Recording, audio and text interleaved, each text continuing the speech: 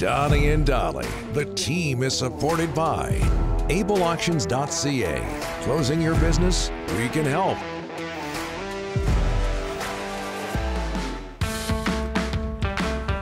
It is Wednesday, and all of our guests today are brought to you by our title sponsor, Able Auctions, ableauctions.ca. Vegas Golden Knights over the Florida Panthers 9-3. Vegas wins the Stanley Cup final in 5. They are Stanley Cup champions, NHL champions in year 6. Here to talk about that and more from Sekeres and Price, the Rink-wide podcast, and the hockey news, former Bell employee Jeff Paterson. How are you, Jeff? Well, look, I've learned an awful lot. I know that it's a compressed show here, but right off the top, Donnie, I'll cop to the fact that I took a pay cut at the end at 10:40. You didn't, and I think that's the reason now I understand why the station went under. I wasn't the only one. I'm with you on that. They never asked. How about that? Any question, Jeff, that the Vegas Golden Knights are the best team in the NHL?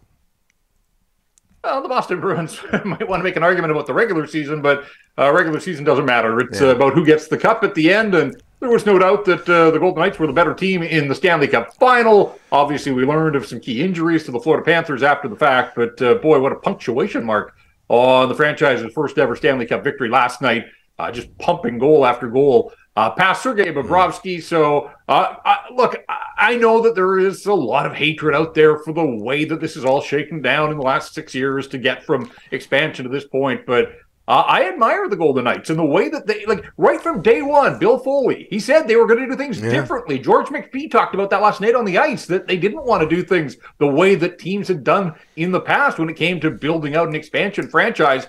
And the fact that these guys are as ruthless as they have been over a short span to get to the top of the podium, like, you know, they didn't fall in love with players. When they had an opportunity to go out and get a better player or a replacement that they thought would help improve their hockey club, they jumped at it. They went through two really good head coaches in Gerard Gallant and Pete DeBoer, but Bruce Cassidy clearly was the right guy for the job, and he's got a Stanley Cup now. And you look at, you know, Nate Schmidt. Everybody loved Nate Schmidt. I think Vegas loved Nate Schmidt, but they saw an opportunity to get Alex Pietrangelo, and so Nate Schmidt was collateral damage. They brought Max Pacioretty in. He was good for them, but they needed salary cap space. Marc-Andre Fleury became the face of that franchise in the early going and was incredible in that first season. But again, they needed cap space, and so the Flower became a casualty. Look at Alex Tuch. Alex Tuch is exactly what every team in the league should want. Big, strong, fast, powerful offense. But they saw an opportunity to get Jack Eichel, and so they were willing to move off a guy like Alex Tuch along with first-round picks and those types of things. So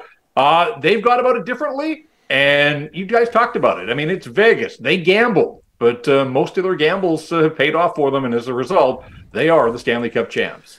6 seasons for Vegas, 52 seasons, 53 years for the Vancouver Canucks, and 0 Stanley Cups. Not one. Should that bother Vancouver fans, Jeff?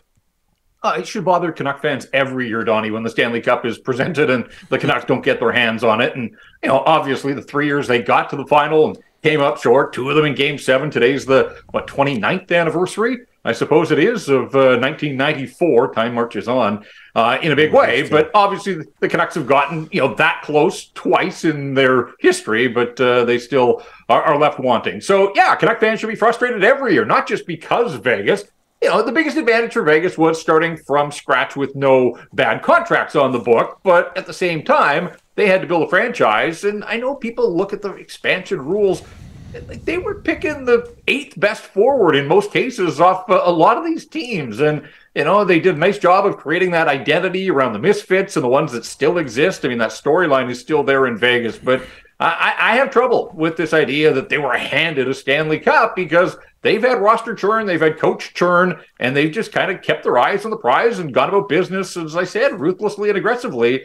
And in the end, I mean, they played the short game. They weren't in it for the long haul, you know, to peddle. Cody Glass, remember all the talk, Elias Pettersson or Cody Glass? You know, Canucks got Pettersson. They're happy with that. Vegas had Cody Glass.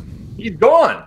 Peyton Krebs is out of there. Eric Brandstrom, you know, to go and to get Pietrangelo and Mark Stone and Eichel and others. Again, like they just, you know, shot for the stars, and ultimately they were able to land them, and they built a hockey team that turned out to be better than any other this season.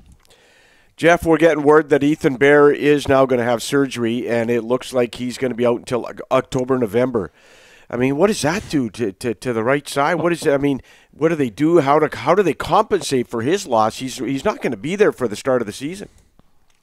Yeah, what does it do for a contract? I'd have to think that he's just going to accept his qualifying offer because he won't have any leverage whatsoever, and I don't think you want to lock him in if he's coming off shoulder surgery. So maybe they get a little bit of a break in terms of the dollar figure there. But the bigger question, Rick, is you're right. Like, I think everybody had penciled Ethan Bear in on the right side. Is he a perfect player? No, but he certainly showed that he could partner with Quinn Hughes, and he could be a part of the top four that they've got here now. And I wonder if this forces them at this late stage to double back and open some discussions with a guy like Kyle Burrows or Noah Juleson, or, if you're Jet Wu and you hear this news, Cole McWard's on the right side, Philip Johansson, a right side guy under contract as well. Like, are they prepared just to promote from within and hope that one of those young guys is ready to be an everyday player? Like, I know Ryan Johnson's on the record thinking that Jet Wu is going to play some NHL games, but I don't think Ryan Johnson expected him to break training camp as, one of the 6 defensemen on opening night. So there's definitely a bridge to gap there, or gap to bridge, and we'll see what happens. But it's incredible because, I know we've talked about this before, like Ethan Bear came back from the Worlds. He didn't play the semifinal or the final, but he was out there celebrating the gold medal with his teammates. He was in Kamloops dropping the ceremonial puck, and there was no visible sign of damage. But obviously there were things that needed some repair in that shoulder of his. So that's a blow for him. But yeah, I mean, absolutely, just adds another layer of complexity to what the Canucks are going to have to do here in this offseason with very little money to spend. Jeff, when I look at the Panthers injured list, my goodness, Matthew Tkachuk, broken sternum, Aaron Ekblad, broken foot, 2 separated shoulders, Gudas, high ankle sprain, Bennett was hurt in the Toronto series. Again, to win this trophy, it is no doubt in my mind, it's the hardest trophy in the world to win. Yeah, it's remarkable that doctors will allow these guys to go and play, though. Like, I get the hockey player, and we admire the toughness and the will to win, but I don't know. I mean, a cracked sternum, that sounds like pretty serious stuff to me. And yet you knew that it was going to basically take amputation for Matthew Tkachuk to miss games. So, yeah, incredible for a guy like Aaron Ekblad to be able to play every single night with that litany of injuries that you ran through. I do wonder, though, ultimately, any of those guys, pick any of them, at 50 or 60%, like, are they better than their replacement? And I guess the Florida Panthers felt that they were, and so they kept trotting them out there. And look, the Panthers were an incredible story. It was fun to watch, but they were the second best team in the Stanley Cup Finals. So even with a healthy Matthew Tkachuk, and if Ekblad had been at 100%, and on it goes, I still think Vegas was going to win that series. I predicted Vegas in 5, and ultimately that's how it played out. And so,